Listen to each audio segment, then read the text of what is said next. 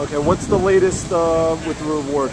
Well, absolutely remarkable. Started off with $5,000 from me this morning, and people from the community, not solicited, nobody went to anybody, but people just coming forward, and we're now up to $100,000. $100,000 from different people throughout the community who want to do something, who want to make a statement, who want to contribute towards, with God's help, that someone might have seen something, that someone knows something, that someone will come forward and give information so we can find this 9-year-old. I just came down this moment from being with the parents upstairs.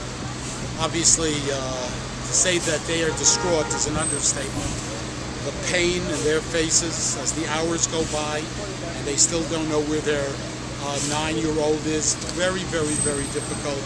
But again, as I've been saying all day long, the unity of the entire Jewish community, far and wide, is something absolutely remarkable.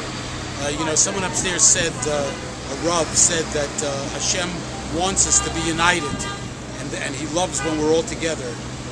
And I can now say that Hashem sees we're united. Now let's find the boy.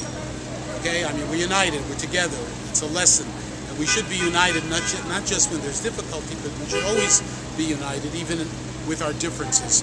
But, the hours go by. People are very, very concerned, very nervous. And there are unbelievable efforts. I mean, there are more volunteers coming into the community this afternoon. There's a big meeting coming up at 5 o'clock with volunteers from throughout the state. It's quite remarkable. It's an unbelievable Kiddush Hashem, sanctification of Hashem's name. It's really remarkable what's going on, that people care. I brought over a guy here before who came to my office from Queens. A guy, with 7 children in Queens. He saw the store. He says, I want to do something. And he came here, brought him back here. We put him right to work walking some street. And that's what's going on from Muncie, from Monroe, from Lakewood, from you name it, from Williamsburg, from Flatbush, from Crown Heights. People are just coming because they want to do whatever it is. They want to have their chalik.